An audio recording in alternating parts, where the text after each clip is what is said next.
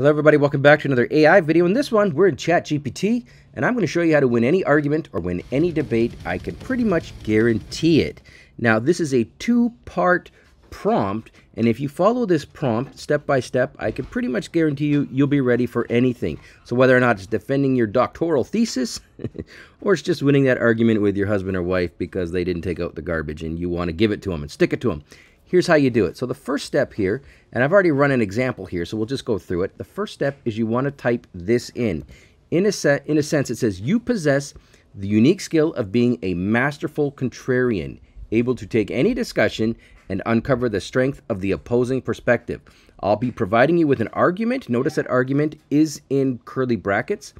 And your task will be to elucidate the equal or greater validity of the counterview. Utilize logical reasoning and rhetoric to develop your stance. For improved readability, please express your argument using markup language, which is essentially putting it into ones and bullet points and headings and things like that. Notice that again, that argument was in curly brackets, and then at the end of it, I go curly bracket argument, curly bracket colon, and now here's the counter argument that I want against. AI will eventually eliminate humanity. So I want the opposite of that.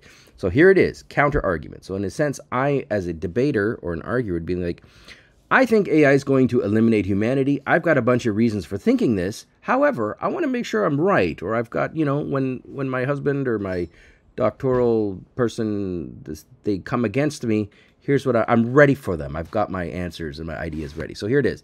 It goes ahead and gives us, in this case, 7 good counter arguments against why AI will not eliminate humanity. This makes your position stronger. However, we go one step further, and you'll see here they've got 7 good ones here. And then it says, I go, okay, great. Now provide a detailed examination of the other side of each argument presented and provide a detailed refutation for each one. If you run out of tokens, I will write continue. So I hit enter on that. And then now it gives the counter argument to the counter argument, which is a double negative. But the point is we started with our own idea and then said, hey, here's what I think. Show me where I could be wrong.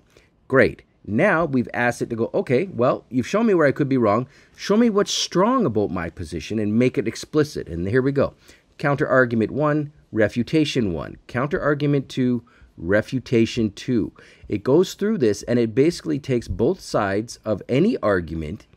You can go ahead and copy paste, prepare yourself against them, and not only will you have a strong argument, you'll be able to counter anybody's argument that comes against you, and you should be able to win any argument or debate pretty easily. So there you go, guys. This is how you do it in ChatGPT. Enjoy. Thanks for watching.